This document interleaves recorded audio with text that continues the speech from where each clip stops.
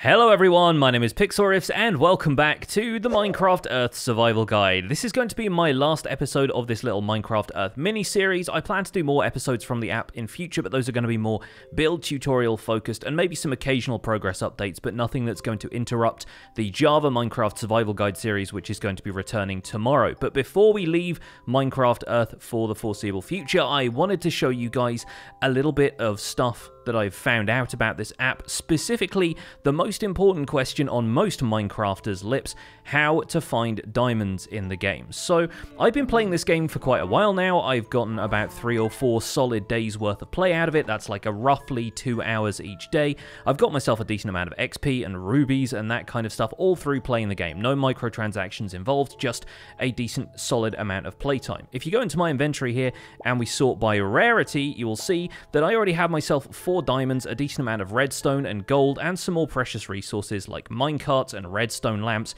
TNT, redstone repeaters, and that kind of stuff, and a pretty solid amount of other blocks. If you go back through to quantity, you'll see that I've got about 1,000 or so cobblestone, a decent amount of dirt and other building materials, wood and wool, and that kind of thing. So we'll go into that stuff a little bit later on, how to best acquire those resources, especially the ones that aren't gained through tappables, because there's some really interesting stuff you can do in this app. But first of all, we need to talk about how to find diamonds in this game, and then about whether or not diamonds are actually useful. You'll notice that when you go into the tools section of the inventory, I haven't crafted any diamond tools, even though I've found some diamonds already.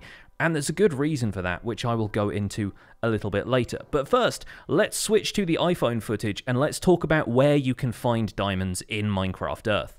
Now, the key, of course, is going to be to go through a few adventures, because tappables will not get you anything as rewarding as diamonds. They will get you things like redstone repeaters. On the epic scale of things, you will get TNT and redstone components for some of the more interesting loot you get out of those, but the rest of the tappables just provide things like wood and cobblestone, basic building materials, resources, animals, that kind of thing. So you're really going to want to look in adventures if you want to find diamonds, and so far, I have only found 2 adventures which actually provide diamonds, actually have diamonds in them. And there may be more out there that I just haven't found yet, but for the most part, I've been searching through every adventure that I can get my hands on, and I've only found 2.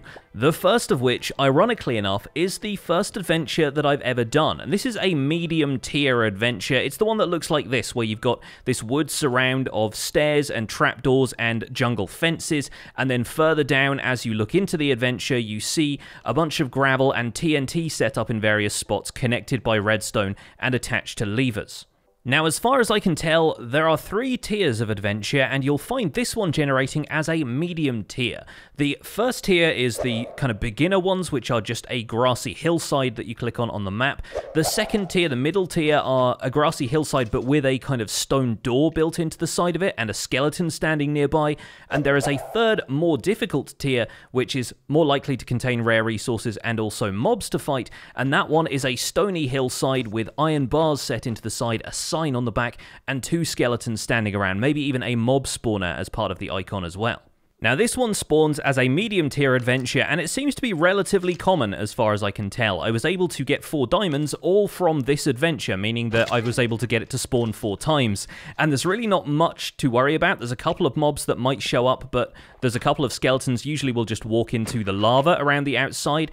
And once you take out that pillar of gravel and mine out this patch of diorite over here, you will find that underneath that block of diorite there is a single piece of diamond ore, which, remember, you will need to bring an iron pickaxe with you if you want to obtain the diamond, but there it is. I got myself a diamond right there. The rest of this can all be dealt with stone tools, a stone pickaxe, a sword to take care of the mobs, and maybe even a stone axe if you want to clear away the wooden components a little bit faster. I don't know if there is a name for this map internally. They don't seem to have names when you load them into the world or anything, but in my head, I've been calling this one 4 Corners, because each corner of this little underground dungeon area has a pillar of gravel like that suspended above a stone brick, and when you take the stone brick out, the gravel falls and breaks on a torch just the way it does in regular Minecraft. You just take out that stone brick block there, and the gravel all falls and breaks, like so. Underneath each of these is not, unfortunately, a piece of diamond ore, but there are rare resources under each one of them. You have a diamond under the one I just showed you. This one here has coal. The one, if you turn around to the left, you would would see has iron underneath it, and that's the iron I got the first time I played this adventure. And then this one over here on the right-hand side actually has some gold ore underneath. So if you can farm this adventure a couple of times, it actually proves quite lucrative for all sorts of rare resources, not just for diamonds. There are a couple of mobs, like I said, just hiding in the corners here and there, but they don't tend to give you any trouble, and things like creepers and zombies can't get up onto the surface to attack you. Now, I have taken apart most of this map on subsequent playthroughs. I came back with some better tools. I made myself a stone axe so I could break the rest of this wood a little bit faster, and I have taken apart the center of the map here where the largest concentration of stone is to see if there was any more, diamond ore hidden underneath here. As far as I can tell, there is not. I think I've mined out any places that it would be, and there's a skeleton hiding at the bottom of the map under some stone bricks, but there doesn't seem to be a diamond ore down there. So once you've got the resources you want from this map, you may as well just back out to the overworld map and carry on, because if you can find another one of these adventures that will spawn in a nearby area, if you go to an area that spawns adventures quite regularly, you're likely to get all of the same stuff in exactly the same places. Meaning that if you get the same adventure to spawn 3 times, you are basically guaranteed 3 diamonds. Now, you may remember I mentioned a second adventure, and unfortunately I didn't get any footage of that one because it was a rare one. It was a tier 3 adventure that I've only ever been able to get to spawn once, so I ended up recreating it here in my creative test world in Minecraft Java Edition to give you a rough idea of what I found, just in case you stumble upon this one yourself. Now, the cow has wandered off, but when you load up this adventure for the first time, you get a room that sort of looks like this to my memory. It was a couple of days ago now, so I can't remember it block for block, but there was a kind of cobblestone shack with wooden floors, and up here there was a chicken, and down here there was a cow. You can kill the cow, of course. You can just get like as much beef and leather and stuff as you would normally get from a cow. That's all fine, and I'm going in with the tools that I thought I had when I took on this adventure the first time around. So if you break those, let me put myself in survival mode actually, just to make this kind of a realistic experience here. You break those, I'm pretty sure there was an iron block, but it broke down into iron ingots up here. So there was something that I could break that gave me iron, but I'm pretty sure it was just a block of iron that broke down into ingots of iron. You can kill the chicken as well if you want to, or you can just let it roam around the adventure plate. Not a big problem, except if you can't hit the chicken like I can just now. But anyway, there were a few trapdoors underneath here, and I'm pretty sure I just broke these because you can't like hop down into trapdoors in adventures. One of the things they do with Minecraft Earth adventures, specifically the adventures, is give you a forced perspective. So you kind of have to look down into a hole, and you are limited in how you can interact with the world just by what you can see, which makes it a little bit difficult to handle some of these. But what I ended up doing was just bashing away at the trapdoors with my fists or a pickaxe until they broke. I'm pretty sure pickaxes do still mine stuff faster in Minecraft Earth, even though they don't in regular Minecraft, which is fine. Underneath it, there were a couple of blocks like granite or something like that, and that opened up a scene that looked a little bit like a mine shaft. And they've actually designed a lot of these around the aesthetics of mine shafts, so it's kind of like, I wasn't expecting all that much, but it was a tier 3 adventure, so I figured this is probably something a little bit more difficult. For some reason, the trapdoors all opened inward like that as well, so you probably end up taking out a few of those. But down here, you had one of these typical kind of like pit prop style things, and then when you broke a block underneath here, or it might have been underneath this wooden beam, I'm not entirely sure, but I think I broke away a block of wood, and there was a diamond ore underneath, and it was quite close to the surface like this. So I thought, okay, probably a trap, I need to be a little bit careful.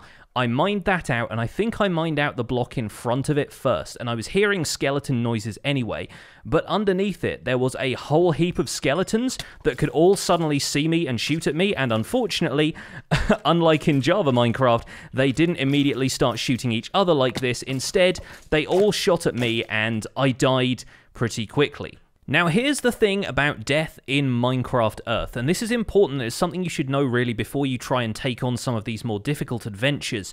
If you die in Minecraft Earth, you die for real. No, I'm kidding.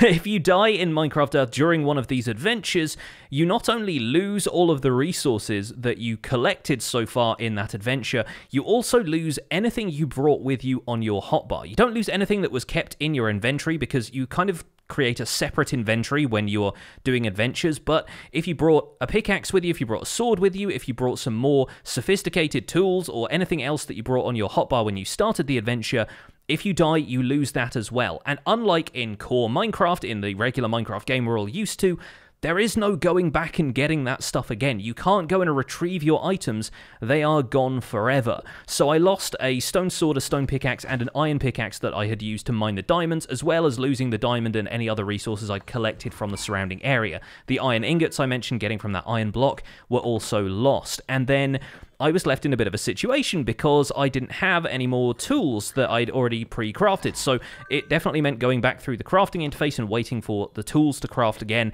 And I've started since then keeping backup tools all the time. So if I need to go and replay an adventure to recover a little bit of what I've lost, I don't need to wait around. I craft tools and stuff whenever I'm not crafting something else in this game, just so I can always have backup stuff coming in quick supply whenever I need it to. But that is ultimately why I haven't made any tools with these diamonds, why I haven't gone ahead and crafted the diamonds I've gathered into something yet, is because there is the potential for these tools to disappear in the blink of an eye if I bring them into the wrong adventure and get ambushed by skeletons. And that's not something I'm entirely comfortable with yet, because they are irretrievable at this point, and there is no way of crafting armor in Minecraft Earth yet, so you can't really be any more defended than you already are. It relies much more on your reflexes than on any kind of forward planning.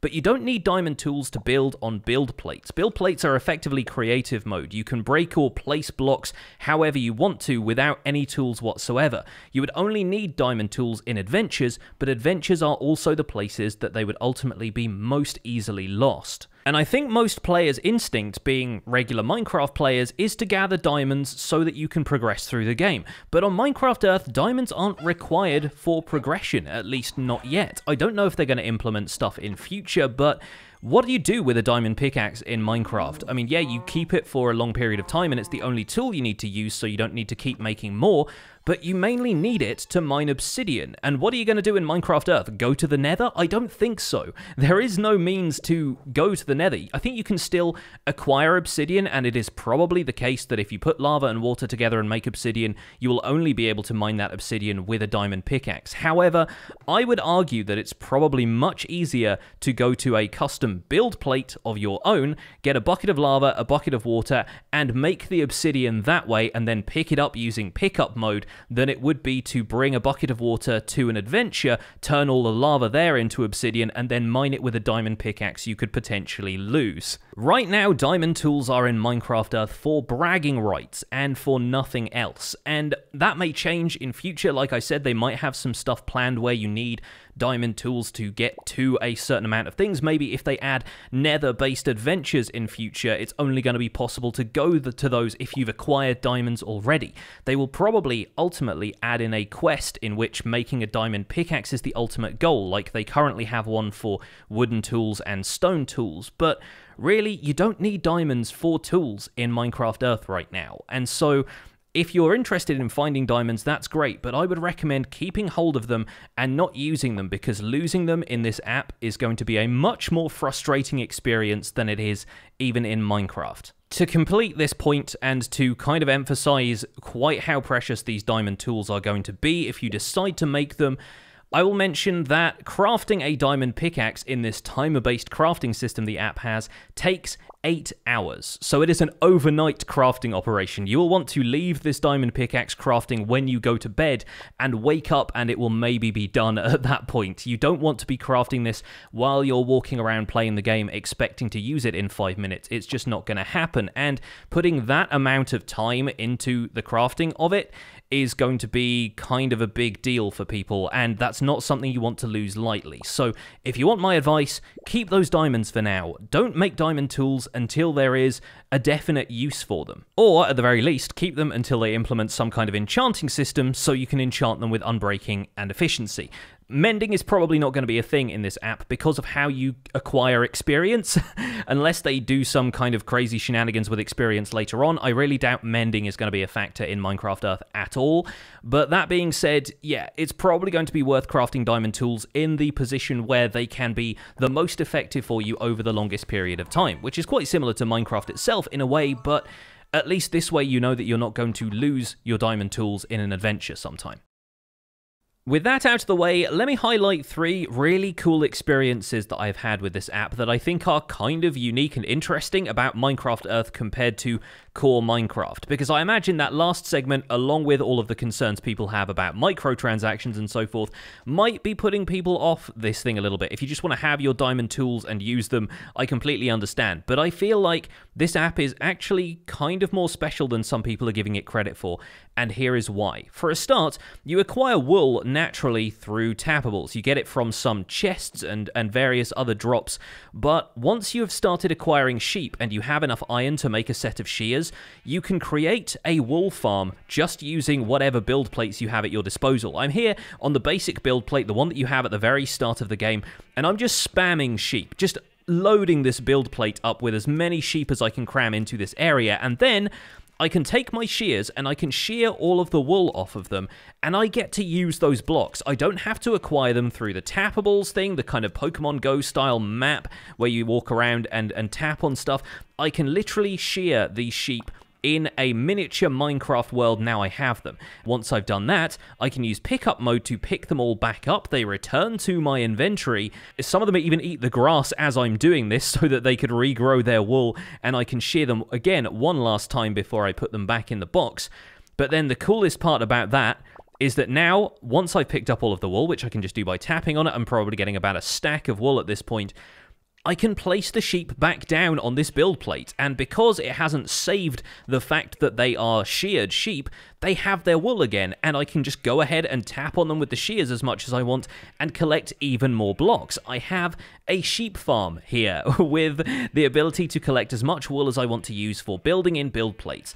Unfortunately, at this point in the game, perhaps because the game is still in early access, it's not possible to dye the wool, so you're working with white wool pretty much across the board, but coloured wool can still be acquired from tappables, and a lot of the flowers and things that you need to create dye, things like lapis, you know, there's cornflowers, there's dandelions, and even some of the 2-block tall flowers like sunflowers and rose bushes are in the game already. So there's every opportunity that dyes will be added to the game in future, just be added to the crafting interface, and you'll be able to dye all of the coloured wool for using in builds. But the fascinating thing about this, the thing that I think makes this really important, is that they haven't restricted acquiring blocks like this to just the tappables walk around on the map kind of thing. You can actually get blocks from mechanics like this that are familiar to you if you're a Minecraft player. And perhaps my favourite example of this in action came when I managed to acquire a bucket of lava, having got a couple of buckets from tappables and taking a bucket to an adventure that I was fairly certain was going to have a lava source block in it. Because what you're seeing right here, my friends, your eyes do not deceive you, I'm about to make a cobblestone generator in Minecraft Earth. And the cool part is, it works. You can actually use pickup mode to harvest infinite blocks of cobblestone this way, the same way you would in vanilla Minecraft, in Skyblock, in so many other places where you've seen cobblestone generators work in the past. And cobblestone is one of those things you can just acquire all the time from the tappable stone icons on the world map, so it's not a big revelation. It's not getting resources that you couldn't get some other way. But the fact is, this exists and it's possible to do it, and it has all of the Minecraft physics that you are used to. So you could make smooth stone generators with this if you wanted to. When they add more redstone components to the game, you could automate this with pistons and have it actually push the blocks around a little bit to make them easier to tap on without damaging the rest of the environment. The fact is, it is possible. And I figured it was going to be possible when I tried it for the first time, but still somehow having infinite access to cobblestone through build plates like this feels like some sort of cheat code that I've got when you should normally be acquiring them through tappables. But the fact is, they've left these Minecraft mechanics in the game so that we can make use of them. And that's what feels special about this. The last thing I wanted to share with you actually goes back to adventures. I found this tier 1 adventure where you pull a lever on the surface, the floor disappears, and you can look down into this room that has a few levers arranged on stone brick walls in there. And the first thought I had was, oh cool, okay, some levers that I can pull, maybe this is some kind of puzzle. And then I pulled one and it made a noise. And so I tried pulling the others, and the second one from the left made a noise, but the first one on the left didn't. And that was kind of weird, and so I wasn't quite sure how to handle this. I figured, yeah, obviously this is either some kind of puzzle, or it's just them showing off that they can make sound effects with stuff that isn't necessarily wired up to redstone.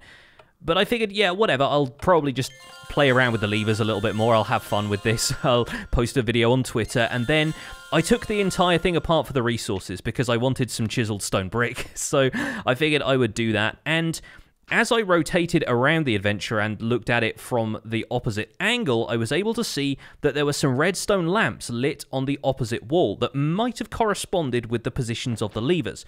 2 of them were lit, 2 of them were not lit, so I pulled the levers I'd broken out of my inventory and attached them. They just made some creepy sound effects and lit up the way you would expect redstone lamps to, but nothing else particularly happened, and so I thought, okay, great, this is probably some kind of puzzle. I will try it a couple more times if the adventure respawns, and maybe I'll just gather these resources from this one in the meantime. After a couple of attempts, I did get the adventure to respawn a couple of times, and I have cracked it. I now understand what this puzzle is, so I'm going to tell you the solution for it. If you don't want spoilers for that, if you want to discover it on your own, look away now. Okay, so this is the solution, or a solution at least. There might be multiple solutions. The first thing you need to do is either bring a lever or take the lever from that pillar on the surface and crack in there manually using your pickaxe instead of having the lever destroy the floor there, because you will need a 4th lever to solve the puzzle in the room below. But it's actually fairly simple once you put that 4th lever in, because there are 4 levers on one side of the room, and on the opposite side of the room there are 4 corresponding redstone lamps. 2 of them are lit, 2 of them are dark, so it kind of stands to reason, really, that you just need to switch on the levers on the opposite side of the room that correspond to the lit redstone lamps. So you place a lever on that pillar there, you switch off the one on that side, and then you switch on the 1st and 3rd positions. And then a fanfare will play, and the game rewards you with 4 blocks of iron ore, which you can mine on the surface with a stone pickaxe. And this is really special. This is a puzzle adventure. This is not quite like some of the other adventures where you're just digging down and finding mobs and just trying to dig around helplessly until you can find the resources. This is actually a challenge to the players to use a little bit of logic and problem-solving skills to resolve this problem, and you get a reward.